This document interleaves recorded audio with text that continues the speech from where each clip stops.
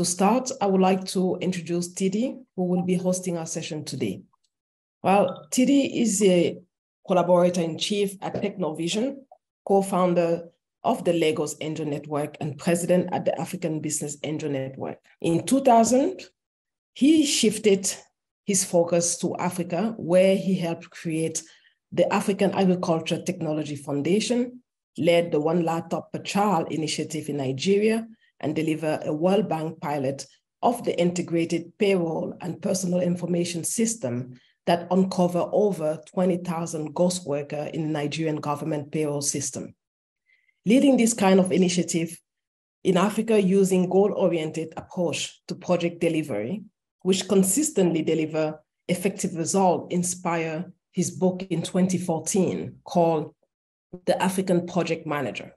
Tidi is a chairman of Tex Nigeria and non-executive director at MOB Capital and Big Cabal Media. He's a member of the Lagos State Science Research and Innovative Council, and he sits on the board of Laptop for Learning Nigeria and the Global Business Angel Network.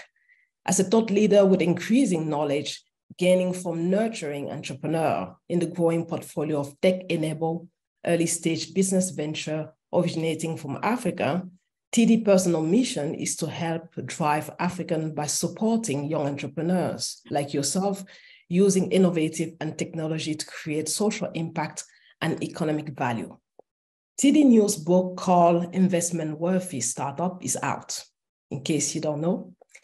And Investment Worthy, in the words of David Rose, is the book you need to read if you want to learn how to build a viable startup company in Africa that can attract funding from angel investors and venture capital firms. Tidi, it's a great honor to have you with us today. The floor is yours. Well, thank you very much. I hope you can all hear me. As Fadila read you all that stuff, I'm just TD. It's very simple. Just call me TD.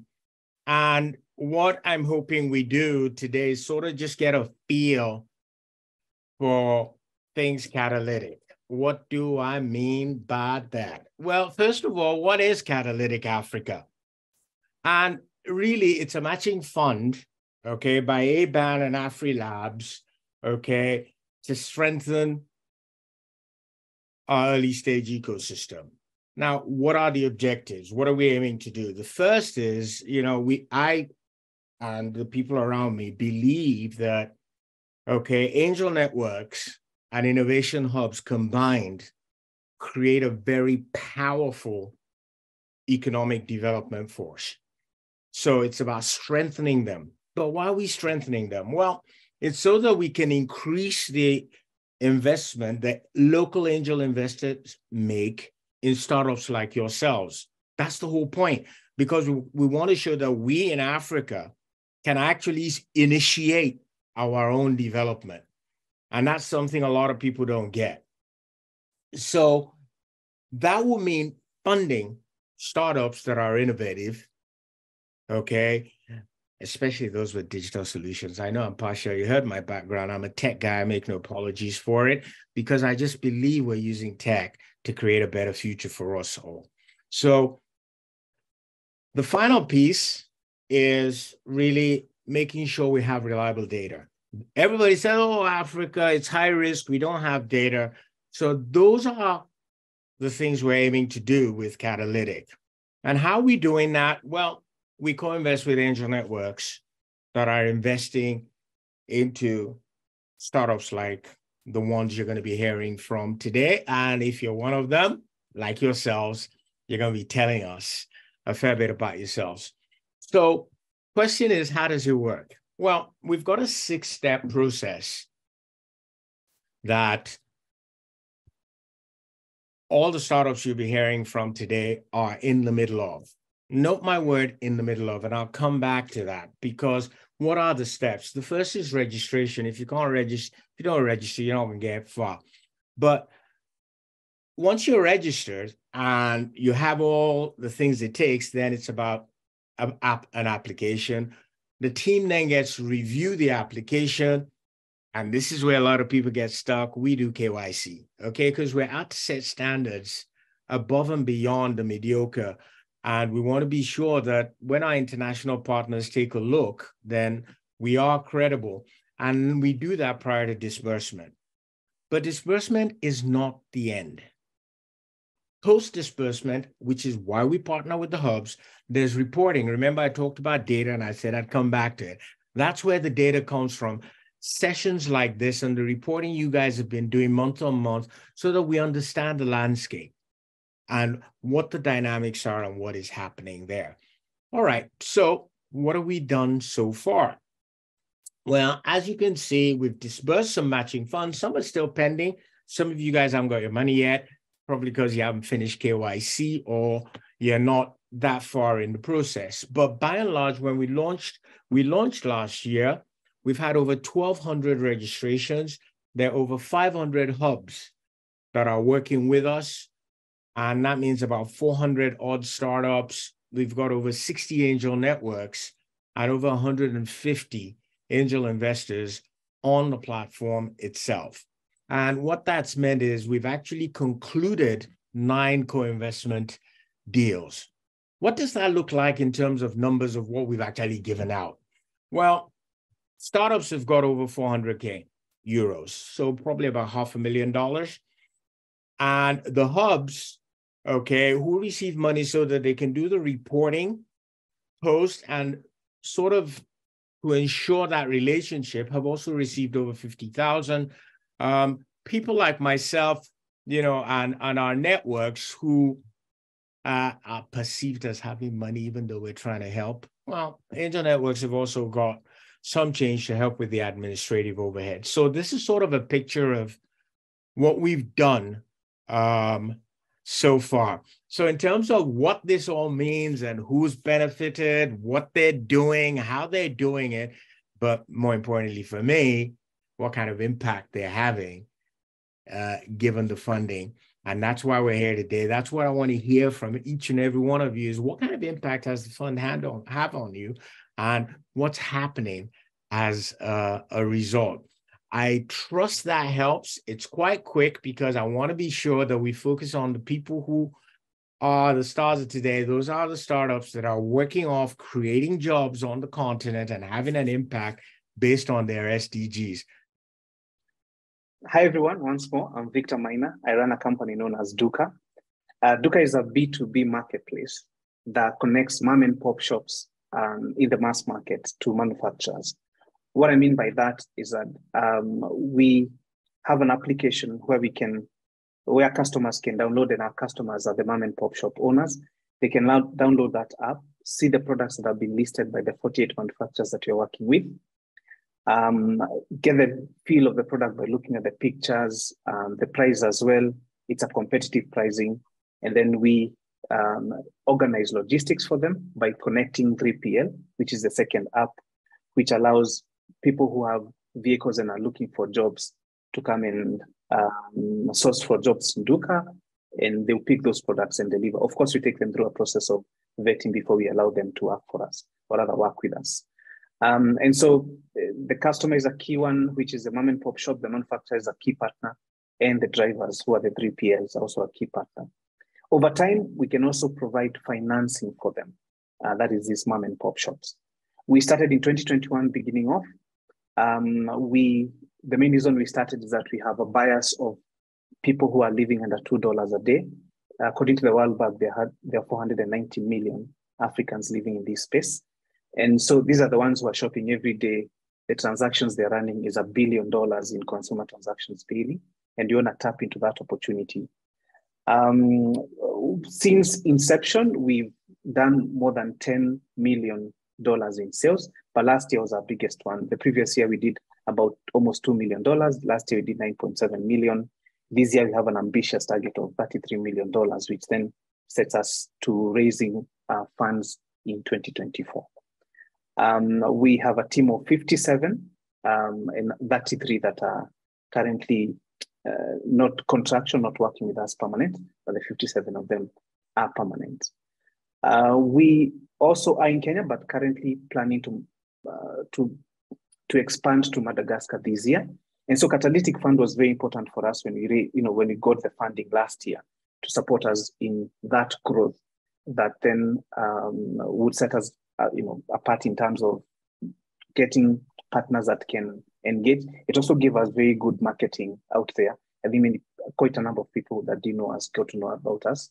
And so as we expand, it's going to be an important aspect of our business to both market us as it has, but also more important, the money was also important to push the business forward. So that's it. I think my time should be over by now. That was awesome, Victor. Thank you, thank you, thank you. Now, Victor, when you applied for the matching grant, you had 42 employees. You're telling us you now have 57. So you've grown 15 people in that period. Is that correct? That's correct, yeah. So 15 new jobs created. That's impressive.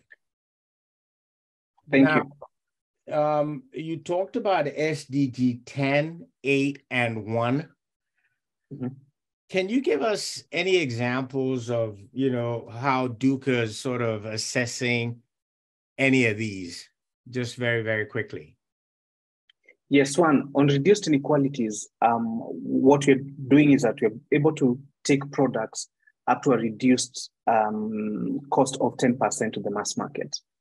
By so doing, what we feel we are doing is that we are helping that dollar to go far than it would have gone, previously.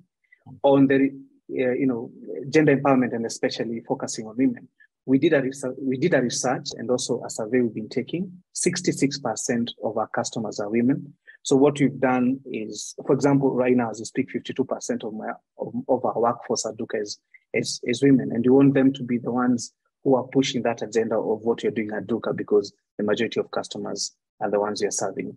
And of course, on economic empowerment, the drivers that previously did not probably have jobs can now get jobs in terms of coming to the platform, applying for jobs, and we're able to create employment that way. And the impact can be so much because one person is able to take care of 5 family members easily. Fantastic. Before you disappear, I've got a question. Oh, by the way, if you have questions, do what Laurent has done. Please put them in chat. So, Victor, the question is this: 927K, 9.7 million in sales. Impressive. Okay, given your model. Can you share how you achieve this? Yes. So we make about 14%, about 13 to 14% in terms of commissions. Our biggest commission earner is, we have 3 verticals. We have FMCG, we have cold chain, which is the meats, and we have pharma, which is medicine. So our FMCG product doesn't make much. We would probably get about 5% from that on a good day. But then it goes to cold chain and pharma, which cold chain can easily give you about 20, 21%, and pharma 31%. So combined, we're able to get an average of 13 to 14%. Fantastic. Thank you very, very much, Victor. You are very much appreciated, and I'm glad you're part of the Catalytic portfolio. Right. Thank you, TD and the team. Yep. Thank you. Next up, we have Mr. Afifi. Hazem, are you here? Yes, sir, I'm here. Fantastic. Good morning, everyone. A pleasure to meet all of you. So my name is Hazem Afifi. Actually, I'm from Egypt. However, I'm operating in Tanzania. My background is from electronics engineering.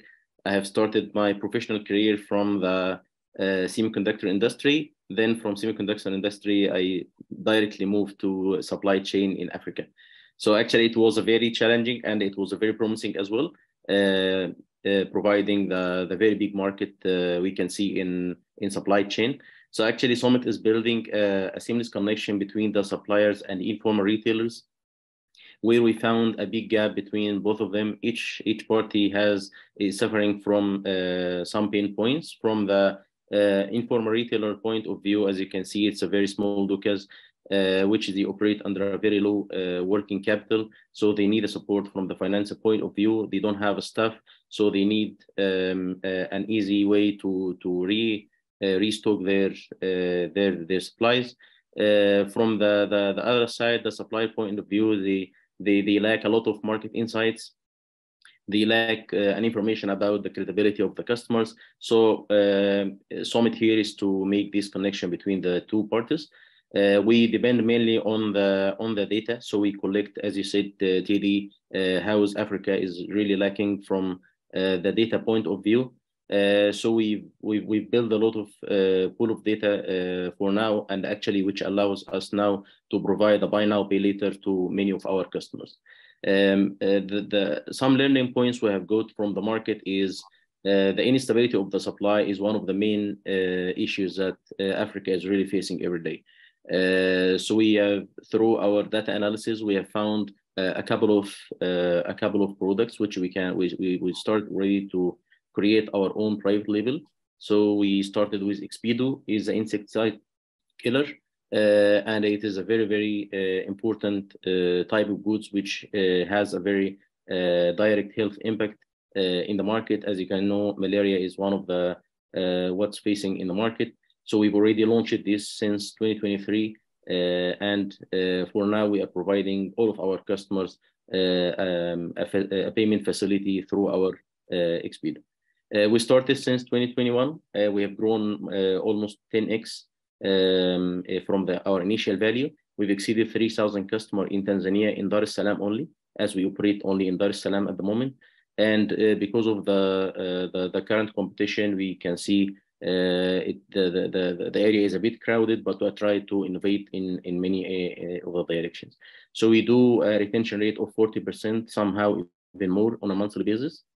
Wow. However, we are focusing more on our unit economics, and we are expecting to on a break-even point and post cash flow in the next 6 months.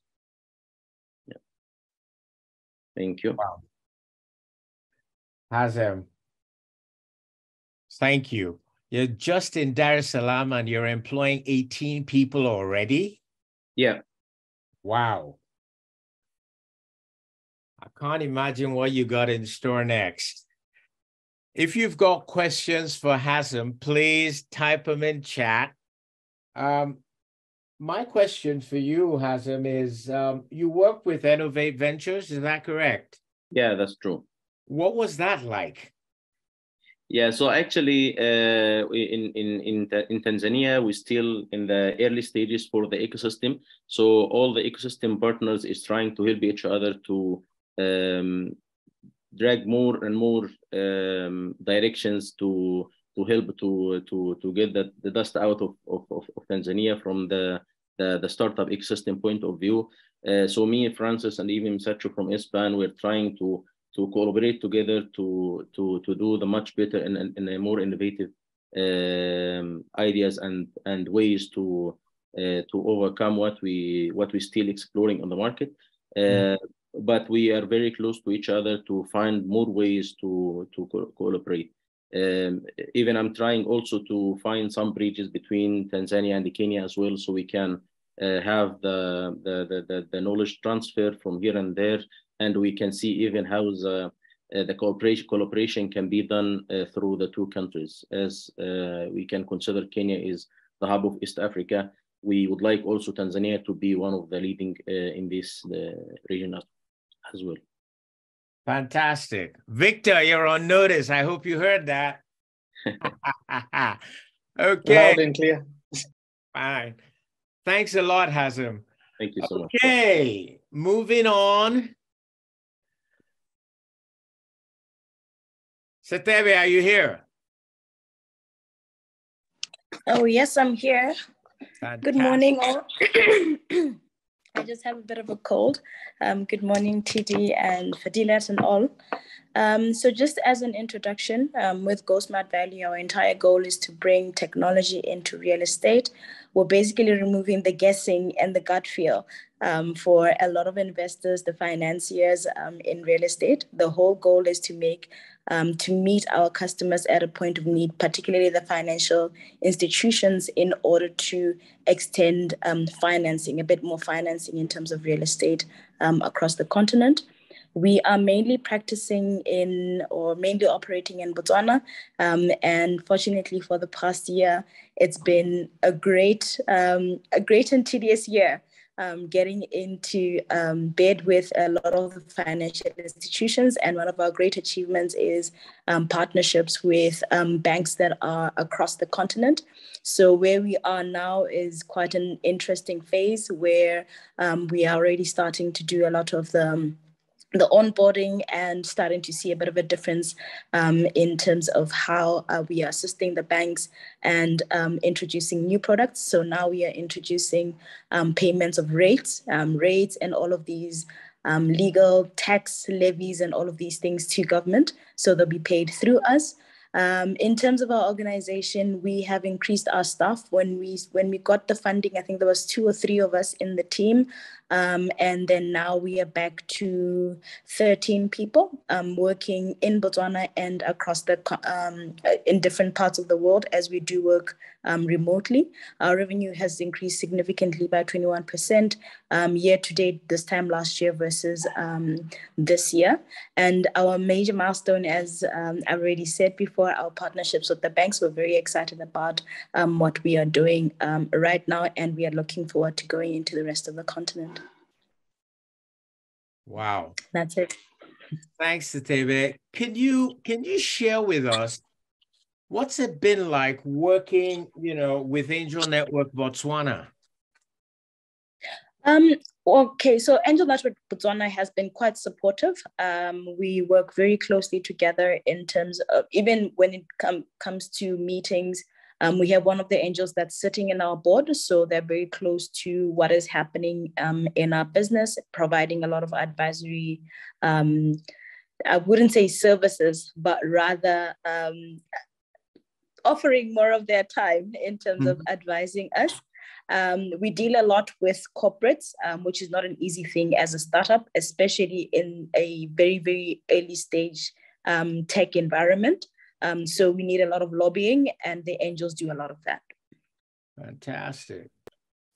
Yeah. Now, how has the Catalytic Africa Fund helped Go Smart Value? Because I know you've been at this for what, 14 odd years? Well, it's exploded. You pivoted and it exploded. And that's where the real startup started, was a couple of years ago. You want to share that story? Yeah, absolutely. So when we started founding what at the time called Vantage Properties, it was really just to provide the same information to enable investment in real estate. Now, getting into the tech space was really amazing in that we can scale, we can grow a bit more and provide a much more customized service that actually serves the risk management aspect of funding for the financial institutions. That's really where we tapped into something that can grow and something that makes a difference in the continent. And when Catalytic Africa came in, it was just at that time that we needed, because the cycle of getting your banks in, the sales cycle, it takes forever. And Catalytic Africa, the funding actually helped us carry through until we're able to close those deals and actually help us build our solution in a way that fits what the banks were particularly looking for. And yeah, it was really, really helpful. It gave us that breath that we need, the last breath that we needed to get to where we are. Fantastic. Just so you're aware, okay, Mithri is here and she's super proud of you. Thanks, Mithri. Much appreciated. Thank you. Now, I just wanted to tell the audience, this is why we're here, okay? It's the hubs and the angels backing startups. It's that simple, but it's at the crux of everything Catalytic is about. So I hope you're ready. Next up, Mustafa, I know you're here. Hi. Next. Do you hear me? We can just about hear you. Okay. So, Salam alaikum. Hi, everybody. My name is Mustafa. I used to be an engineer a farmer and a middleman between farmer and end user. Every farmer in Sudan, between the farmer and consumer in vegetables, there are 3 to 5 layers of middlemen. Those middlemen came with their cost. They triple and fourth of prices of tomato. For example, if you have a tomato with 10 SDG from farmer, it will be like 50 or 80 SDG to the end user. So we started our first business, Khudurji. It was B2C model. We delivered vegetables and fruits on delivered. We used an application, website, and a WhatsApp chatbot. So basically, we need to have a higher volume of vegetables. So we eliminate those middlemen and buy directly from farmer. 6 months ago, we pivoted line right now businesses. We supply supermarkets, we supply restaurants like Pizza Hut, Pizza, Japanese. We supply catering companies. So we have a bigger volume. So right now we are supplying many items from farmer directly. After we have this volume and we have stable volume, we will go again to the B2C model. So at that time we'll use again the application and chatbot and deliver directly to home deliver. So we got our vision, which is buying directly from farmer and getting directly to the end user and consumer. I'm solopreneur. Started 3 years ago. We have 10 full-time employees. We have 6 employees part-time. At the end of 2022, we have an impressive increase in revenue from 58K USD to 150. That came from pivoting to the B2B business. We didn't get the fund yet, but with the investment, the 50K from Mr. Magdi, the angel investor, we have the capacity to have the operating income and to have the operation cost that we need to use for B2B business. We are waiting for the lending process to end. We are planning with the fund to have a bigger capacity to operate for more B2B business, to have a bigger volume and buying directly from farmer. After that, we will start again the B2C model, which is the vision from the start, will enable many jobs that created by delivery and processing and etc. So thank you. Wow, bang on time. Thank you, Mustafa. Thank you. And I hope you all were listening. Those who are saying Sudan, see, we got startups in Sudan. Mustafa, Kodoji has been working with Savannah Innovation. Yeah. What's that like? Can you tell people here about Savannah Innovation Hub and what it's like working with them? Yes, Savannah is a hub here in Sudan. I used to deal with Yusuf. Yusuf is the founder of Savannah. He was with me from the first day on Catalytic Fund. He used to the ecosystem here in Sudan is not that mature. It's already in the starting phase. So we have a lot of challenges on the KYC process. By the way, we used to be informal business, and in the last year we converted. So this is challenges. Needs someone that can help, and someone have a network, and that's Savannah. Actually, Savannah helps us. Well, I'm glad you brought that up because I wanted to highlight that fact. And I know every single one of you here has worked with an innovation hub and you are listening. Lean on them and continue. Don't think because I'm no longer part of their program. Not only ABAN and AfriLabs, but our international development partners also work directly with the hubs to ensure that when it comes to programs that the knowledge transfer comes through the hubs. especially when you look at things like processes, procedures, governance, capacity development, business development, and other areas. As you advance, don't just think the hubs are no longer able to help. Tap into them, as you go along. Any questions for Mustafa before I let him go? Oh, by the way, Mustafa, well done. 10 full-time employees, 6 part-time, thumbs up. And I know you're assessing SDGs 1, 2, and 8, right? Yes. Correct. Okay. Any questions for Mustafa? Oh, wow. We've got a very mild audience here today. Okay. Well, look, here's my question. You've got Pizza Hut, Debonair's Pizza, all the people that require fresh food, and you're doing digital disintermediation. Do you really believe this can scale on the continent? And if so, why?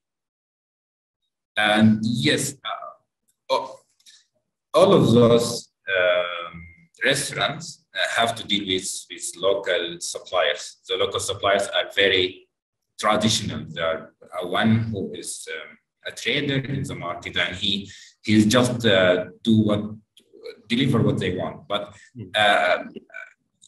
they can't scale.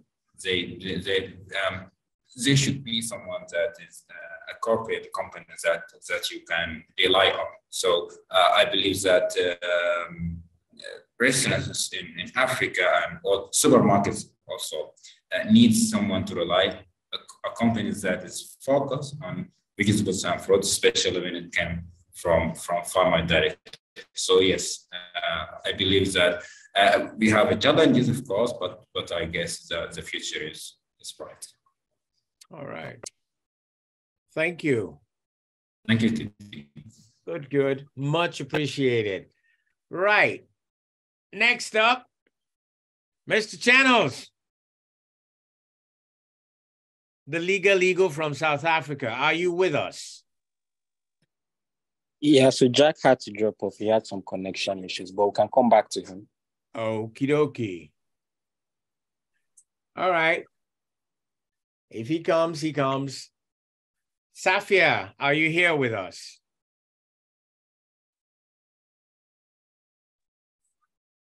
Hello. We're going back to Sudan. Yes. Welcome to Sudan.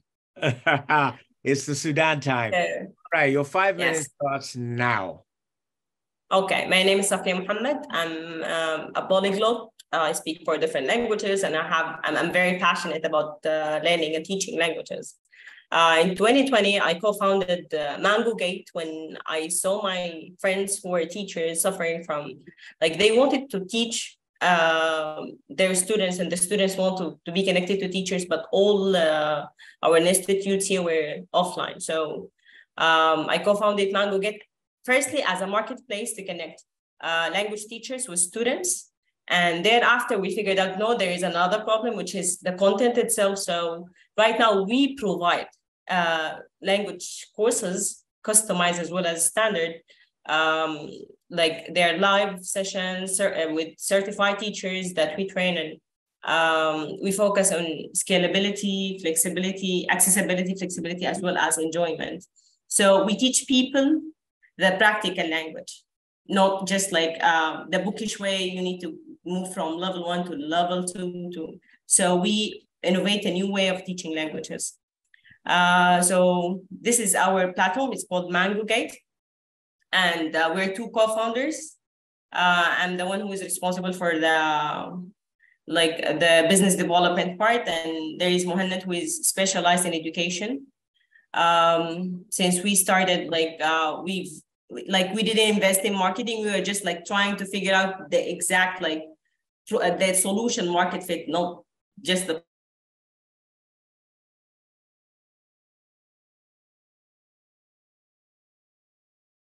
Oops, looks like we're losing you. So. Okay, you're back. Yeah. So yeah. we offer courses in more than 9 languages, but we have like main 5 languages that people want to learn. Right now, we are developing our platform. It was before the fund, because we didn't have any fund in the beginning. So with our angel investor fund, we are now developing our platform. So it was just the first phase was just for like booking the courses, showcasing the services. But right now people can have their sessions inside, and we also added the flexibility because we figured out that our customers needs more flexible models. So yes, the new one, which is going to be published by the end of April, is going to be like focusing on the whole experience, like to provide a very good language learning experience to our students as well as our teachers. Okay. And while we were working, we figured out that we're not only serving Sudan. Like 30% of our like orders come from Saudi Arabia, Emirates, and so right now we're working on like making our service perfect so that we can scale up to other like countries in Middle East as well as North Africa, basically Arabic-speaking countries. All right, fantastic. Thanks a lot for sharing that. Now, Mustafa's talked to us about what it's like working with Savannah Innovation, but you also work with Terra B, right? Yeah. So tell us about Terra B and how they've helped you along.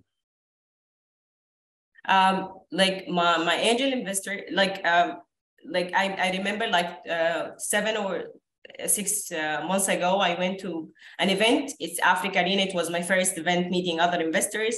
And there was a competition there. And suddenly I found that I became like the most, like I've been given the award of most promising entrepreneur in North Africa. I was surprised because I haven't like tried to bring investment to my company, because, you know, Sudan has so many issues when it comes to like investors and the political issues, and there's some challenges. So Terra-B was my angel investor was from Terra-B because he's the one believed in our startup. Mm-hmm.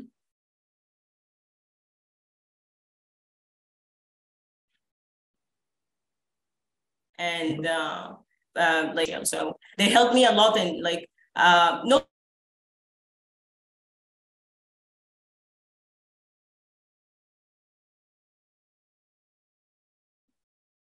they help a lot in securing funds to startups.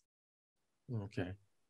Yeah, unfortunately, you were breaking up a bit there, but I think what I heard you say is they've helped you beyond just securing funds. Is that correct? Yes. Fantastic. Does anybody have any questions for Safia?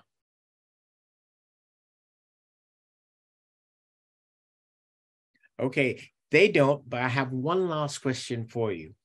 All of us are raving about how ChatGPT and AI are taking over, and we all know about natural language processing and all of that stuff. The question is, you know, are you training your AI on any African languages? Yes. So let me tell you something. What ChatGPT is doing and what AI is doing is helping human beings like achieve their goals.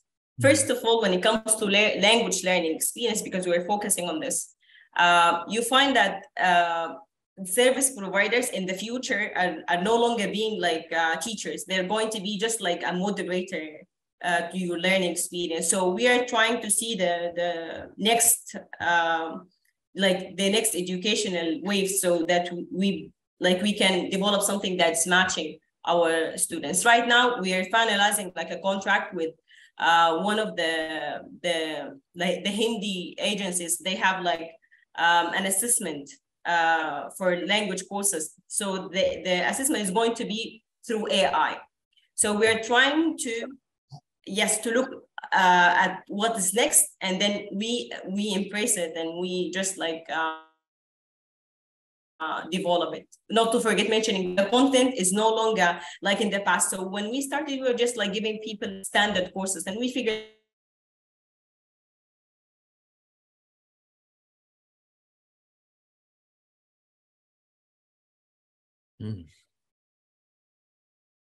there are other pain points. And when we lost you there again, Safia. Things that we focus on R&D. Yeah. We focus on R&D. Yes. Okay. Thank you very, very much for that, Safia. Much appreciated. Right. Aki, are you here? Mr. Braithwaite. Right here, sir. Can you see me? Not yet, but I'm quite sure the team will spotlight you, and there you are. Hi, everyone. All right, Aki, thanks for coming. Your 5 minutes starts now. Thank you for having me, and it's great to be here in the company of everybody else like ourselves. I have a background in telecoms. I worked with MTN, which I hope everybody in Africa knows about communications. And Kasuku really came just right after my stint at MTN, and it's really a company that has done very exciting things in terms of customer engagement, which is my forte. Every business, and including those of us here, really needs Kasuku, because essentially what Kasuku does is it looks after the aspect of acquiring customers, growing your customers, and of course, customer retention, which is very, very key to any business on the planet. And so what we've done is basically to try to enable that customer engagement through technology. So we do a lot in terms of both the connectivity, connecting the B2B with their customers as well. And then we also ensure that there are the critical integrations. So you could say we are the essential services that provides the ability to handle your customers. And of course, in this new world of doing it anywhere. So at a certain point, from a growth point, a business is going to need what we offer, because after a while, you really need to be able to face the business you're doing without having to contend with how you make it all gel together in terms of how your customers want to engage with you, both in terms of voice, messaging. So any which way that you can imagine that a customer needs to engage with the business is really what we look after.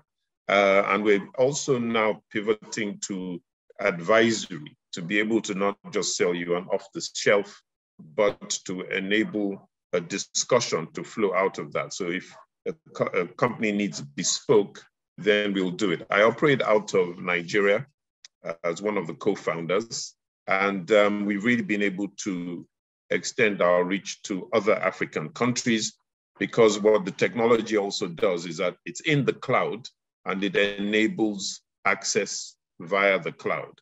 So when you think in terms of those needing call centers, those who have desk equipment, all of that can be done away with. And so we managed to deploy small, big, and now we've pivoted to larger customers. And our business tends to really look at various verticals in pretty much every sector that you can imagine. Catalytic funding has really helped us in terms of what we weren't looking at before, being able to reposition the brand, look at developing a website, social media marketing, and of course now moving from small businesses to now take care of the enterprise layer of business. So we're excited about where we have come from. We came out of the troubled 2020 COVID era, and now we're really, really excited about what the future portends. Thank you.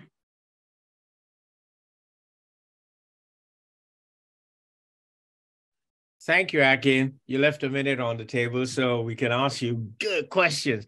Oh, come on, guys. No questions for Akin. Let's have some questions in chat.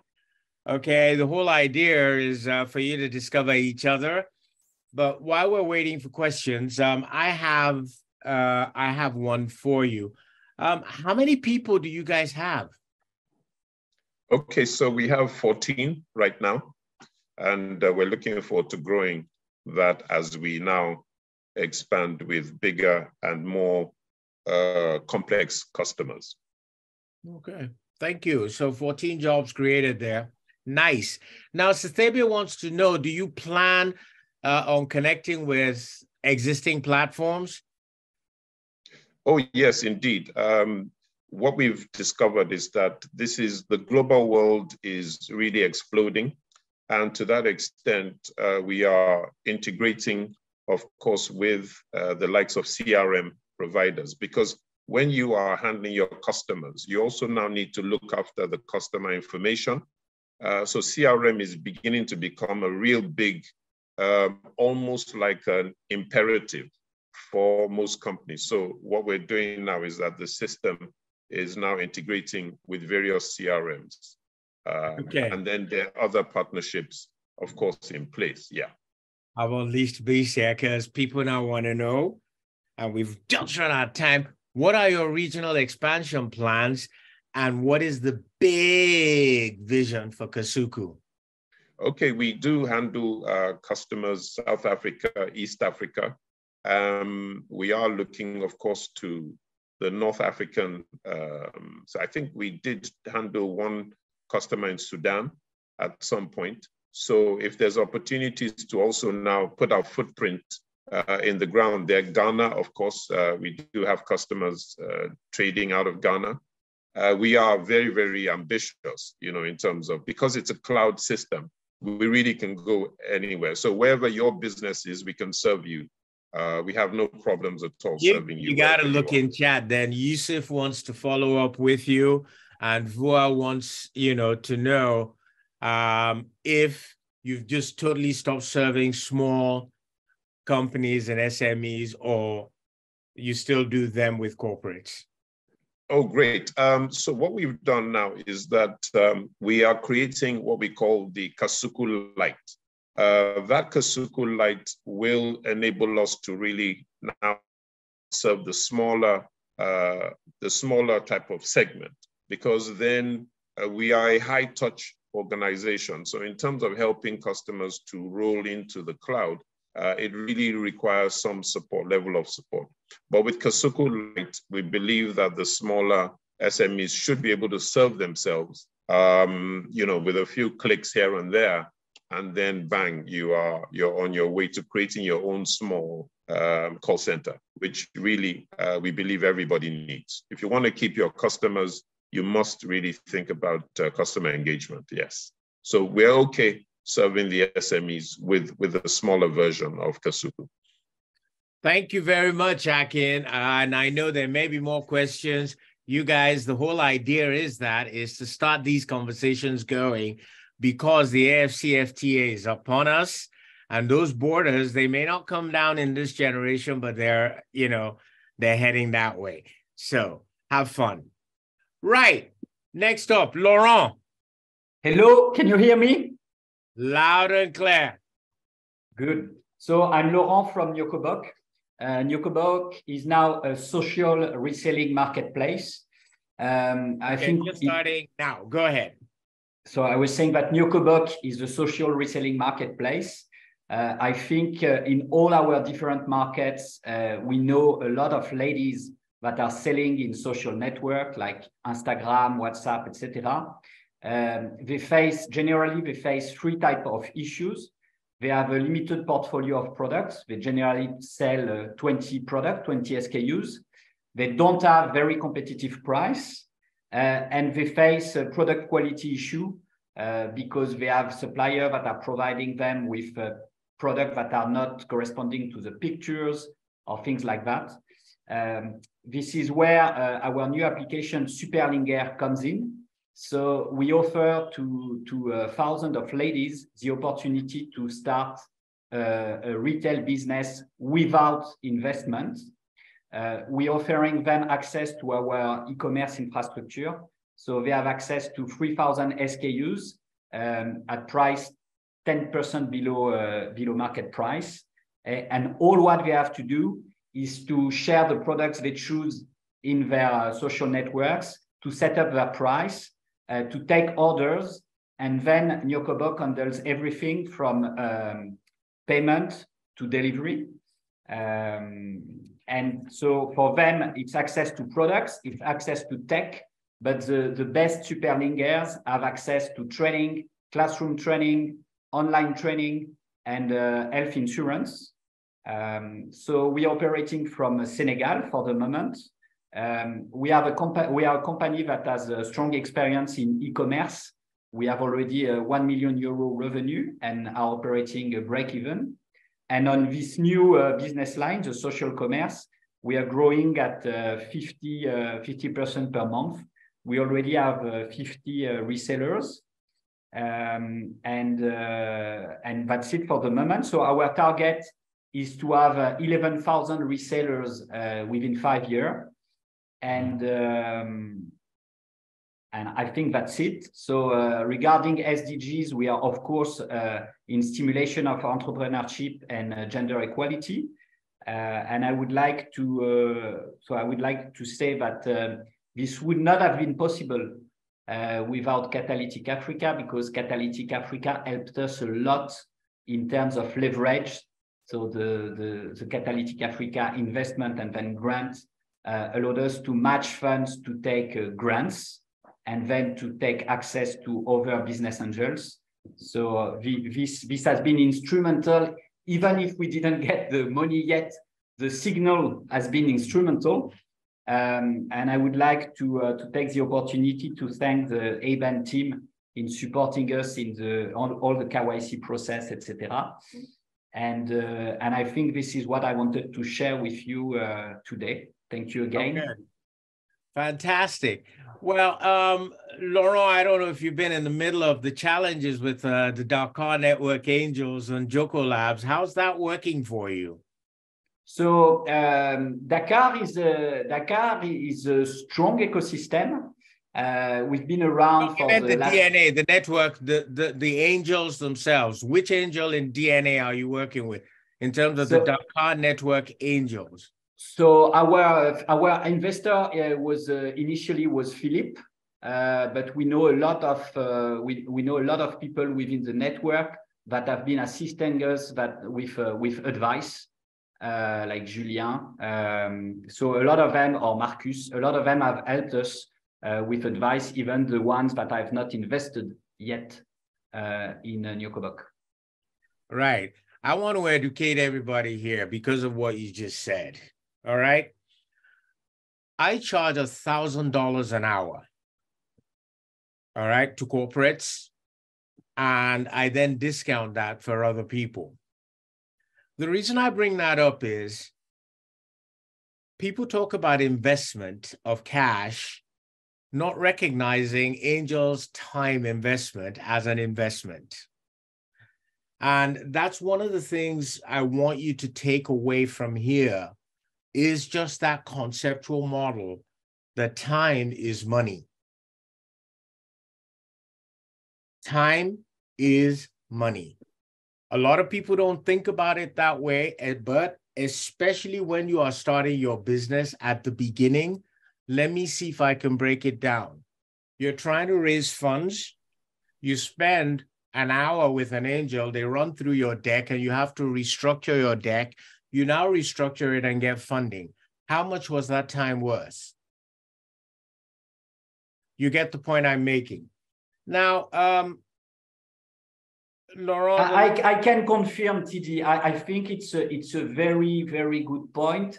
And without my experience on this, I may have to say that maybe I wouldn't have trusted you. I mean, I wouldn't have agreed on the point, but I went through it. You have people that can transform your vision, the way you see the business, make connection, or support you. And yes, indeed, we've been through that. We had great angels, even they didn't put cash. They helped us a lot. Exactly. And that is the nature of angel investing. And I trust that people are on this. That's what I'm hoping we're highlighting here, is the value of the angel to startups is beyond the 5,000, 2,000, 10,000 that they give you. Plus, TD, if I may, the credibility and the trust they provide you. I mean, so some angels are, let's say, a great brand to have. They will help you a lot to leverage. So, before you depart, and I know we're getting behind on time, but I'm enjoying myself, and I hope you guys are too. June wants to know, you know, you're talking e-commerce here. How have you built customer trust? Because trust is a scarce commodity on the continent. We did that by owning the full e-commerce infrastructure. So we built Nyokobok by, I mean, from inventory to last mile delivery, we do everything. Now that we have been able to do everything, we are a bit more comfortable with outsourcing bits of it. But again, when we started, we made everything ourselves. So we know all the value chain by heart. We're focusing on quality. And we learned how to do everything from warehousing to last mile delivery. So it's really about providing quality, and to provide quality in nascent ecosystems. Sometimes you have to build the value chain yourselves, which takes time, but which I think happens to be a great asset at the end. Excellent point. Thank you very much. On that note, I got to move on. And up next, Michelle, are you here? Yes, I'm here. Let me just turn on my video. Awesome. Over to you. Hi, everyone. My name is Michelle. I'm the founder of Reviews. Reviews is a Zambian online construction marketplace. And as you can see, we connect home builders who are building residential property to vetted, experienced service providers across a wide range of construction service categories. So that's your plumbers, your builders, your carpenters, your electricians, all the different services that you need to start and finish building a house. Reviews currently exist as a website. We don't yet have a mobile app, but this is in our product roadmap.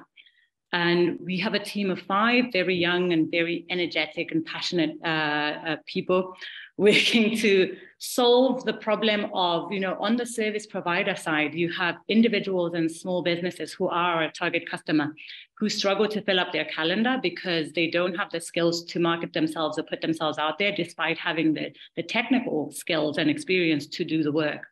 And on the home builder side, I think there's such a broad range of service providers doing different things that it's very hard for someone to find the right service provider who's reliable, who knows what they need to do. Mm-hmm. And so a lot of problems like poor quality of work, non-payment of work, and just fraud happen. And like you were saying, there's just a lack of trust in this space, especially.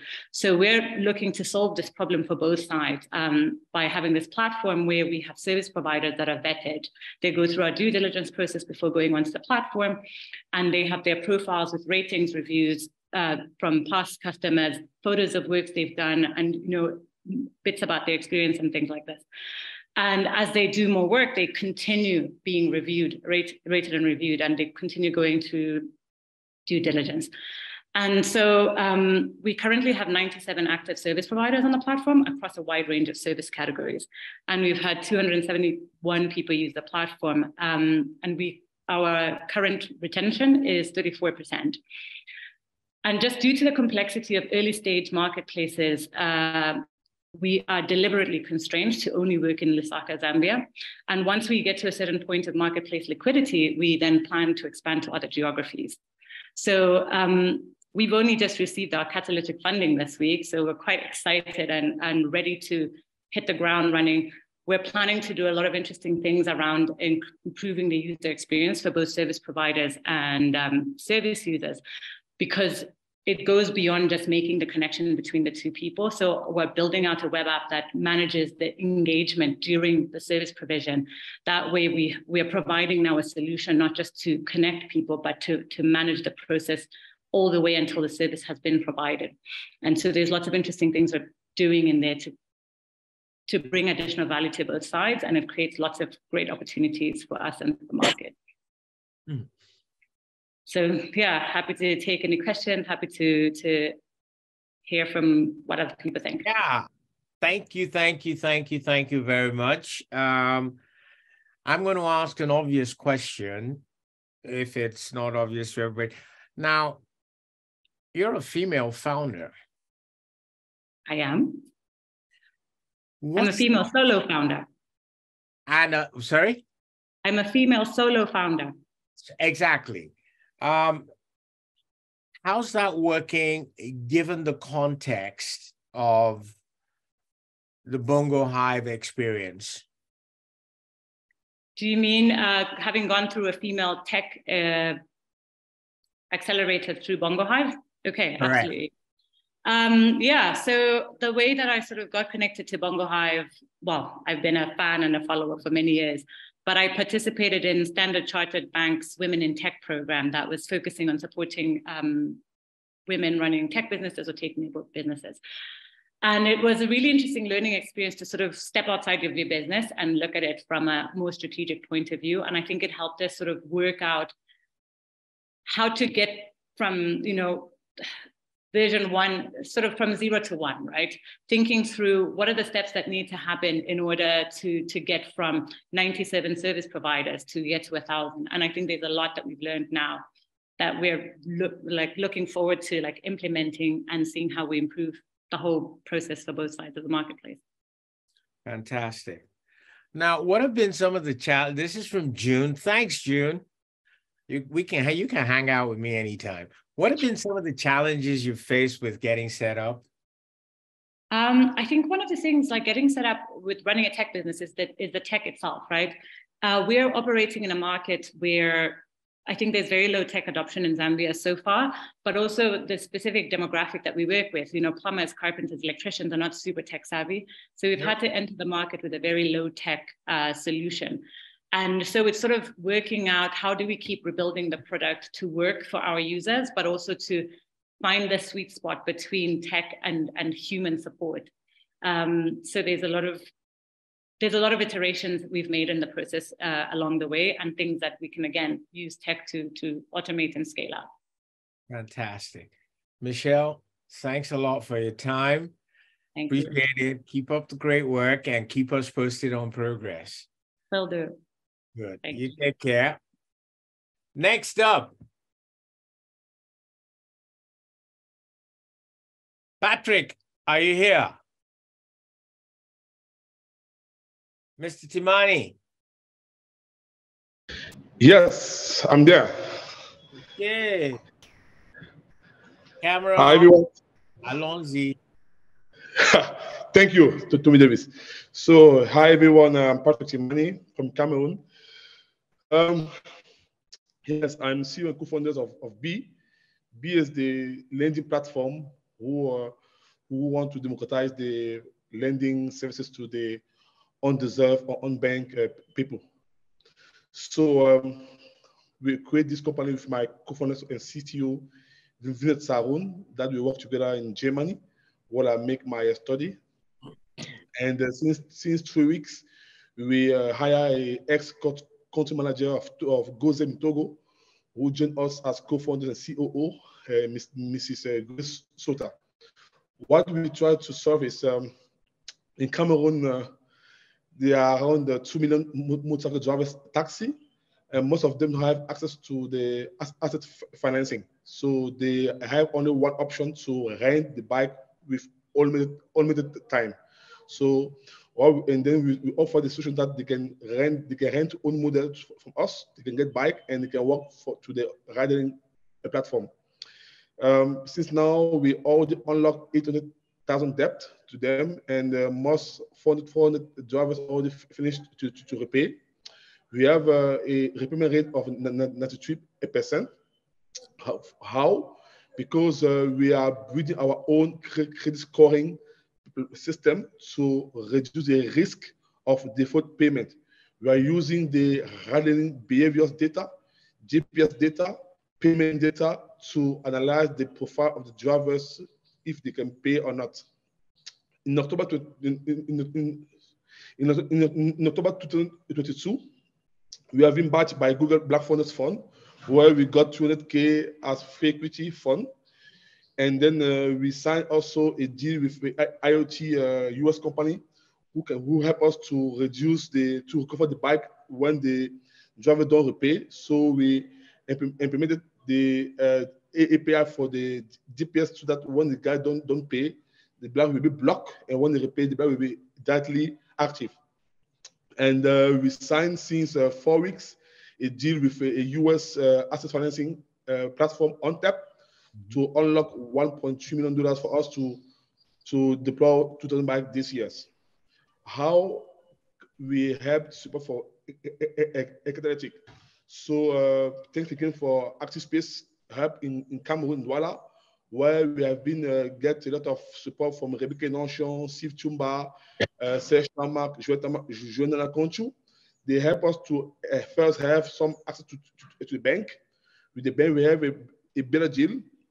They also help us to shape our business model, and now we plan to have our own microfinance license because we want to increase our portfolio for services like say buy now, pay later, save now, pay later of services, lending, loan, saving, to even to other people, not only the motorcycle drivers. We are already operate in GRC in Kinshasa. We have a team in India, our tech team, and we also have a plan to scale up in Togo, in Senegal, in the Ivory Coast. We plan also to increase our portfolio with the second-hand car, because we figure that most taxi drivers don't drive their own car, and then instead to offer them a new car like other startups, we understood that it's better to get a second-hand car and recondition this car to reduce the emission of CO2. So we are still working hard to raise our Series A end this year, and we're happy to get some advice from you, Tomi Davies, how to improve our business model. Thank you very much. All right. Thank you, Patrick, for that. Very, very insightful. Correct me if how many people do you have now? You had 25 when you applied, and yes, you were the first, applicant we got. In fact, you were the first catalytic disbursement we did. Yeah. I still remember that because you've got a very proactive angel in Rebecca Enonchong and the Cameroon Angel Network. I think it's Serge and that lot, right? Yeah. Yeah. Yeah. So how many people now? Now we have 58 full-time. 58 full-time and 26 people as part-time. We have a sales team who goes on the street to onboard other motorcycle drivers. Yeah. Wow. So you doubled quite literally. Exactly. Now, you see, Fadila, I hope you're listening. This is the point I'm trying to raise, and I'm trying to make to a lot of the people we're talking about the impact these founders are having on the continent. We've heard of over 20 new jobs being created in a 12-month period. That's economic impact. So if you're listening and you're a founder, don't let anybody dissuade you. Build the company that's in your heart. You're helping humankind, first and foremost, okay, by creating. And that's what this is all about. That's why we're supporting this. We're building a better Africa. And guess what? It's not TD building it, it's you guys. Yeah.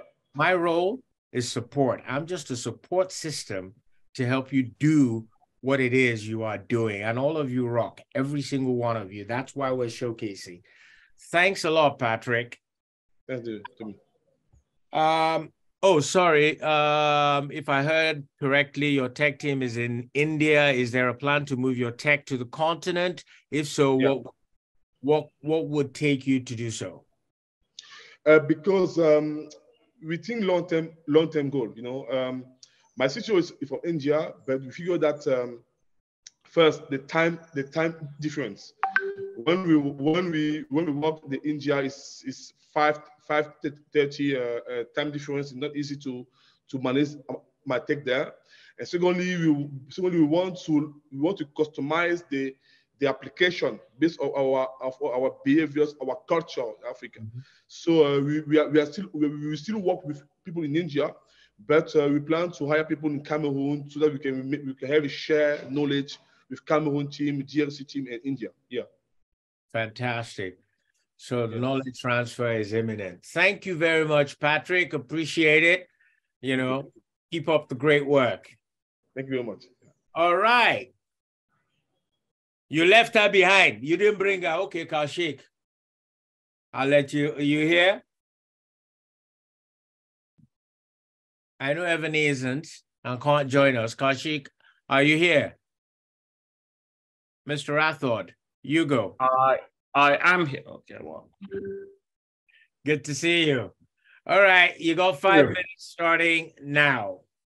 She is here, actually. I believe she is listening to us. She's on the road, so she won't be, she can't participate. She won't be participating, exactly. No, but fantastic. Thank you. I thought I was going to be the last one because of the name Hugo, but nevertheless, thank you. Thank you for this opportunity. My name is Kaushik Rathod. Along with my wife, Ivani, we founded Hugo in 2018. Hugo, in its core, is a taxi booking application with its services provided exclusively by registered Mauritian taxis. It is the first and still the only real-time app in Mauritius. One of our key achievements, or not one, but Hugo by itself is an achievement in Mauritius due to the regulatory landscape. However, achievements like transparent pricing, digital payments, data and user security in terms of in-app calling, chats, SOS features, etc. The reason why I mark these as achievements is due to the fact that it never existed prior to Hugo. We were the first ones to actually bring it. Currently in Mauritius, there isn't a pricing structure as such with regards to transportation or taxis in general. Our vision with Hugo was for us not just to digitalize the taxi sector, the taxi industry in general, but for us to also be, for Hugo to be a one-stop super transport app.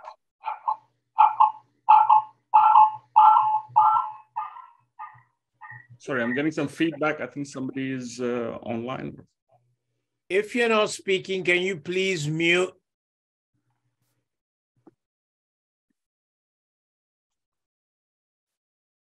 Okay, go ahead. Right, so coming back. So yes, our vision with Hugo was Is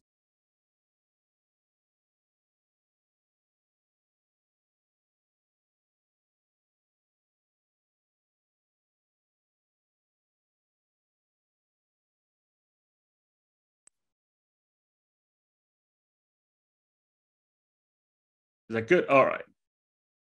So our vision with Hugo was not just to digitalize the taxi industry or the taxi sector, but for us, for Hugo, to be a one-stop transport super app in Mauritius.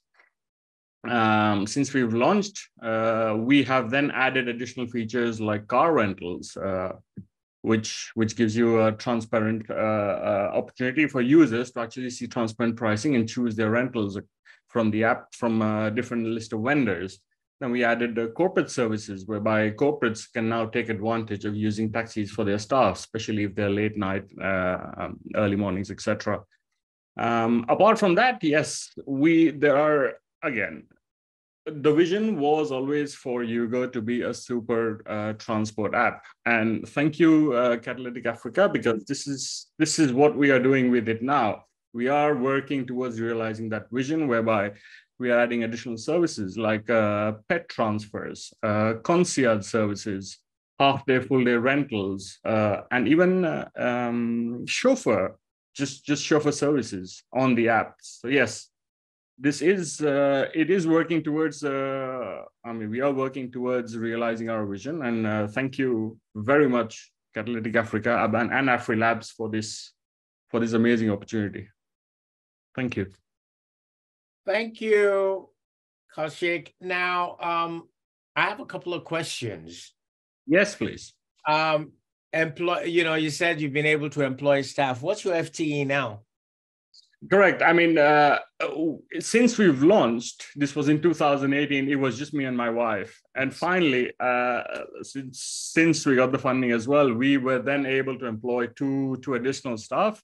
We are actually on the way to employ 2 additional as well in the next couple of months. So we have that in our budget. So yes, our current strength is 4, looking at going to 6 in 3 months' time.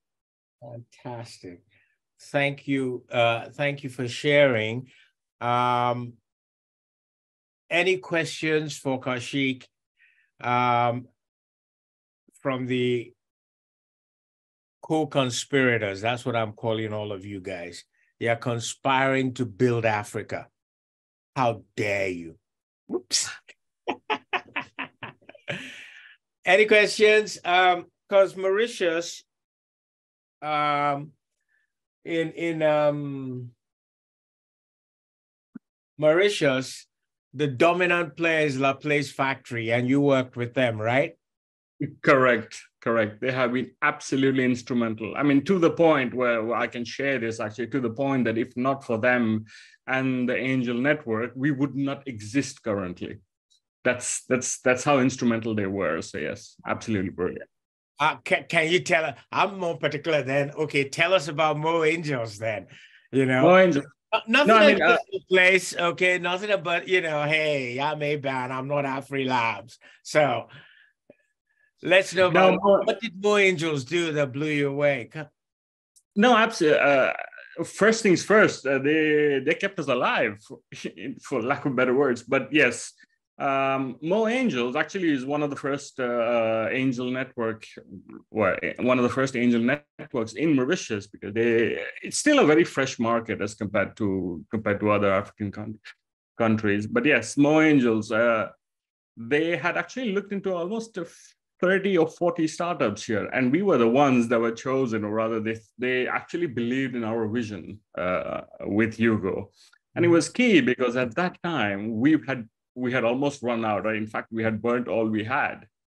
And Mo Angels came to our rescue along with Laplace Factory. And it's brilliant that, angels like Mo Angels and the network that they had actually believed in the vision that we had. So brilliant.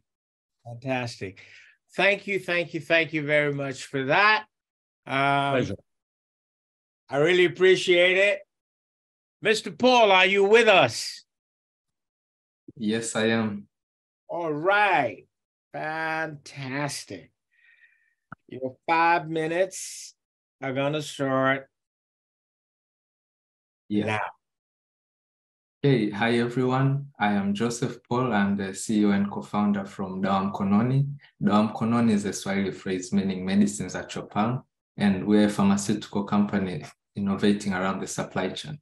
So did you know that health facility owners in the African communities usually spend 6 to 8 hours in the process of procuring medicines? They have to travel all the way to the marketplace, and they have to also get on public transportation, which is usually quite difficult, carry bulk of cash since it's a B2B business. And all these processes usually at some point reduce the quality of medicines in case of cold chain, broken bottles, and spending a lot of hours in the process. So we thought, how about we create a convenient way of procurement? Someone can just order their medicines from the hospital or from their pharmacies through the mobile phone in a more convenient manner. So we made an app. It's available in iOS and Android, and it has made life more easier. It has actually cut down a lot of cost, a lot of time spent in procurement, and we have gone further to deploy data-driven and analytical systems that would usually analyze the procurement behavior of the customers and would advise them on better inventory management systems and credit financing. So we have launched our application last year in January, We are currently in Tanzania only, and we have a vision of growing into other markets of the landlord countries around Tanzania, since we supply most of the medicines to them. So we do this B2B business, and we have a markup of about 10% with the potential of growing to up to 30%. So what makes us special is we are data-driven, and we are also doing some sort of financial inclusion as well, as we have integrated almost all payment systems and have made payments quite easier in the market. So our management team consists of 5 people with over 20 years of experience. We have employed full-time employees of 25 and part-time employees of 11. And since last year until today, we have over 700 active customers with a total revenue of close to 600,000 USD in the platform.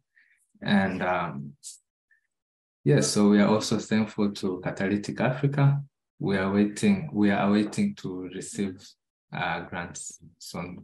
Thank you. Thank you very much. What are the challenges of growing, and how big can this business get? How do you become profitable? Yes, so the challenges of growing from a Tanzanian point of view is it's a little bit difficult raising funds in some of the countries. We're a little bit hidden for some reason.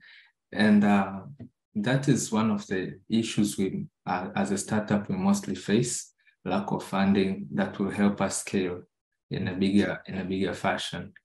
And how big the business can get.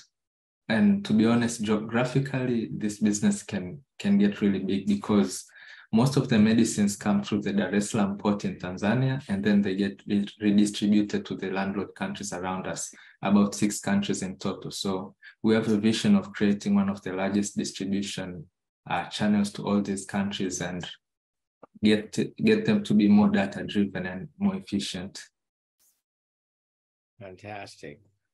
Thank you very much for that answer. Now, if we look at the journey which you've come through, it looks quite impressive, and I believe. So, how many people do you now have? Currently, we have 25 full-time and 11 part-time. Okay, so that's an additional 5 from when you applied, even without funding. Yes, wow.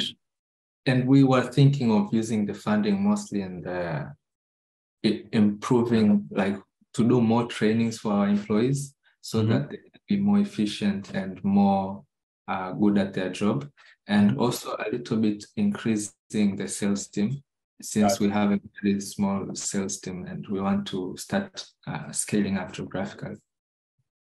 You worked with WV Angels? Yes. You did, right? Yes. What was that like? To be honest, among all stakeholders we have been working with, we have found the greatest potential in growing with Warrior Ventures Angels, because they have opened doors that we thought would be impossible to open. They have played roles of advisory, since they have been fighting the market for quite some time. So it has been more than just funding to us, and it's like people you look up to. So we are quite grateful for the opportunity to work with WV Angels. Thank you very much. And that is so heartwarming to hear. You cannot begin to imagine, because we're working as a network of networks to try and make sure that these things happen. Okay, that's why we're going with the data validation. The only validation we get nowadays is listening and hearing from people like yourselves as to what Angels on Ground are, actually doing. Does anybody have any questions for Joseph?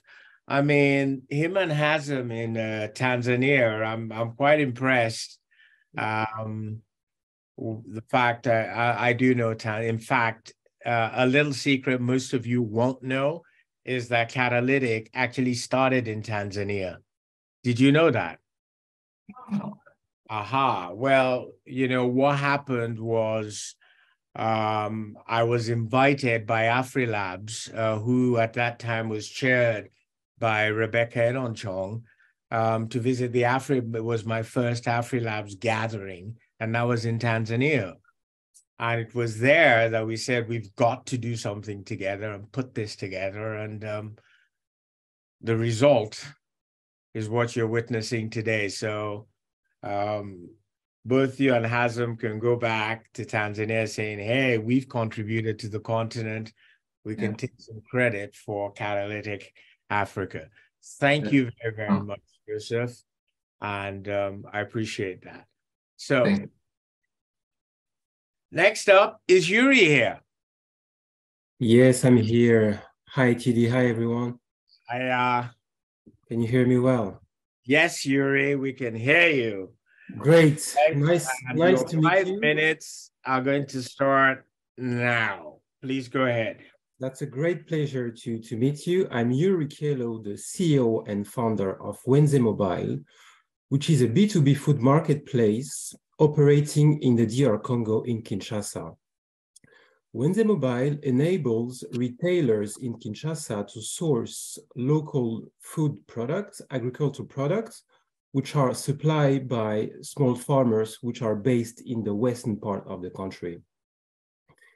Most of Kinshasa's population goes to outdoor markets to buy their food on a regular basis. And on these markets, they go to small retailers. These small retailers are facing issues to build their inventory, to get reliable suppliers. So our goal is to ease their supply, ease the food, and ultimately ease the food access to Kinshasa. So far, we have reached, since inception, more than 600 retailers in Kinshasa.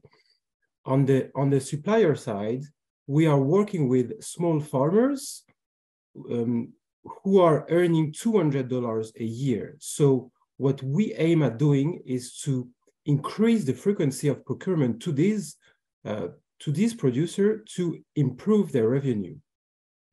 Our ambition is to reach in Kinshasa 2,000 retailers by the end of 2024, and to reach 500 producers in the countryside. So, how Catalytic Africa has helped us in our operation? Well, first of all, what is very key in our business is logistics. Basically, the supply chain. We want to optimize the supply chain. And what we have been facing as a challenge is to rely on local partners to simply book long-haul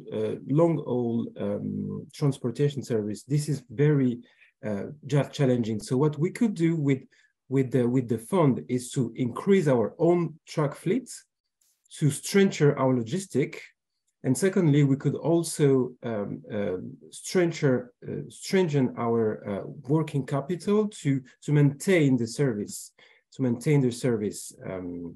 So yes, it has been a great pleasure to work with our partners so far. The DIA, who was invested with us in the DRC, which is a very early stage market for startup, and finally, what we could also achieve, thanks Catalytic Africa, is the visibility to the international investment community, and which will help us reach our seed round target this year. So yeah, thank you very much. All right. Thank you, Yuri. Now, you've got about 6 people working on your team now? So eight now. 8. So you've got 2 more since you applied. Yes. All right. So you're cooking on gas. It's good to hear. All of you, you can hear, I think you've heard me sound like a broken record on jobs, but when I go out and I talk and I try and get more money for things like Catalytic, what I'm telling them is what you're doing, which is the truth. Now, just sitting here, let me just do very, very quick math. I've got roughly just in this audience, okay, a couple of hundred jobs that have been created in the last 2 years. That to me is powerful. And that's why we're here. So well done on that front. Now, it must be a challenge in terms of the DRC and functioning there, but I do know that although they're newly formed, DRC Impact Angels are doing an interesting job there. Do you want to speak to your experience with DRC Impact? Yes, definitely. Well, they have been amazing partners because finding a business angel in the DRC is very, very challenging, and the risk which they have been ready to take and support us and advise us through our growth and connect us to other investors, that's just amazing, because now through the connection they have put me through, I'm having discussion with bigger VCs, international VCs, and I'm able to sort of highlight the achievement we could have. And as I see the numbers around here, it's very encouraging because the VCs I'm talking about are really setting the ambition high. So in DRC, it's because there is not a lot of startups. It's not that easy to say I want to reach 1 million a year as ARR. It's very seldom. So the discussion which I'm having, thanks to the DRA, the DRC Impact Angel, is really helping Winze Mobile to set the ambition high with the international investor. So yeah, it has been amazing to work with them. Thanks a lot for that, Yuri. And I know for a fact you're tracking SDGs 2, 8, and 9. Yes, definitely. Yeah. Do you want to share? Yes, I mean, look, 15 million inhabitants in Kinshasa, and most of the retailers are making less revenue, and most of the supply are done through producers who are earning $200 a year. So this is a highly fragmented supply chain. So we cannot work on this domain, on this sector, without taking care of this player. They are at the heart of the supply chain. So our goal is to empower them with great tech product and increase their efficiency and ultimately increase their revenue through our platform. So definitely the SCG is key for us. Fantastic. Right. Well, ladies and gents, thank you a lot, Yuri. It is much appreciated. Ladies and gentlemen, every good thing has to come to an end. I really want to thank each and every one of you. But before I do that, we missed 2 people. I call them top and tail, and the reason is very simple. The northmost co-investment we've done in Africa has been to Tunisia.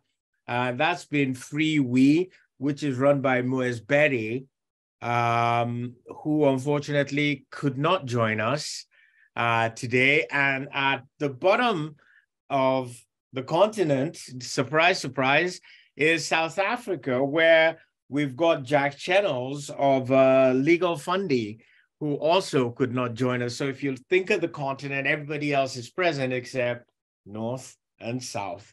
But let me see if I can run through and do my thank yous properly.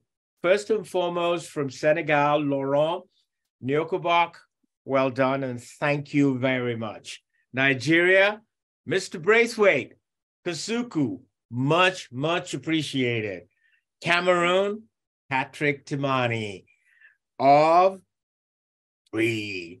Thanks a lot, for your time and your effort. Safia of Mango Gate and Mustafa of Cordology from Sudan. Again, you are appreciated. Yuri, we just heard from you. Awesome. Thank you, Mr. Wenza Mobile from DRC. Victor, you thought I was going to forget Kenya, hey? Thanks a lot, Mr. Duca.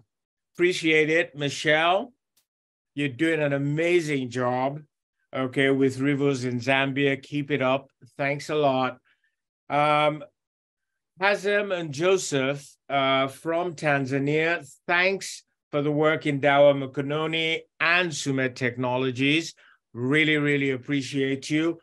And Kaushik and Ebony, you guys rock, okay? Hugo Mauritius, thumbs up. Last but definitely not the least, my darling Sisebe, go smart, go get them. Thank you for doing what you're doing in Botswana. Most important, I'd like to thank all the angel networks that have contributed to all these amazing founders in doing what they are doing across the continent. It is our pleasure to be associated with all of you. We think you are creating a beautiful African future. We'd like to thank you for that privilege of supporting you in doing so. My name is Tomi Davies. Everybody calls me TD, and I'd like to thank you for being here today.